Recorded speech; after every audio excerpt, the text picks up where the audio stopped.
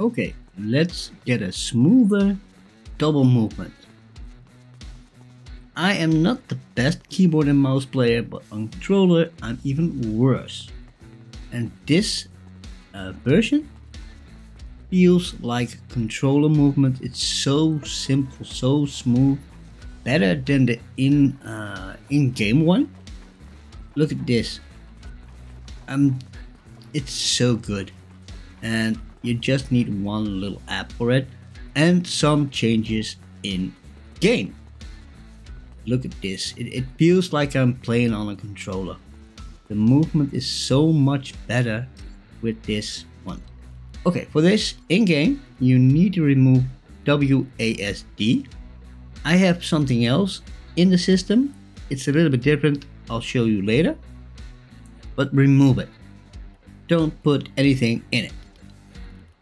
And you need to do ignore controller input off and method as mouse on.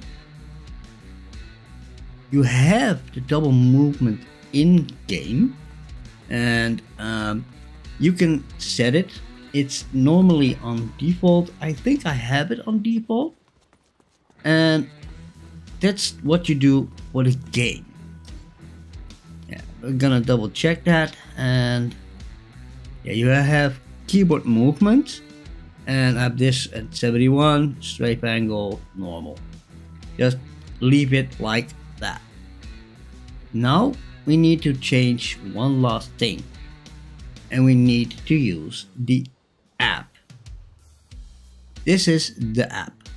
It's Wooting double movement, and I have ESDF for my movements, so I can put other buttons to use for my wall, my roof, my ramp, my cone, and some other features. But here you do you put in your WASD, or like I have. If you want me to show you my keybinds and explain it, leave a comment and I'll make a video on it. You put these two on 100%,